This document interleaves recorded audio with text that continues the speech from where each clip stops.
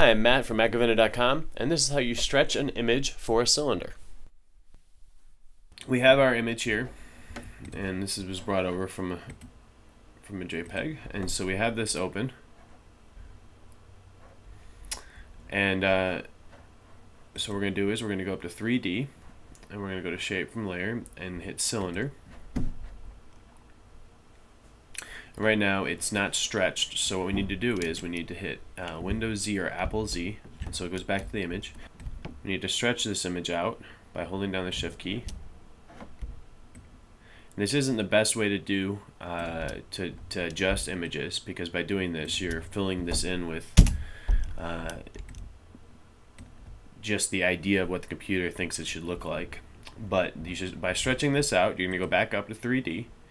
Go to New Shape from Layer and hit Cylinder, and you will see you're still not quite big enough, so it's not filling up the whole cylinder. So you're going to hit Apple Z or Windows Z, and you're going to stretch it a little bit more by holding down the Shift key. Press Enter, and that does that. And you're going to back up to 3D, New Shape from Layer, and go to Cylinder. And now it's taking up the whole cylinder, and you have stretched the image so it fits a cylinder.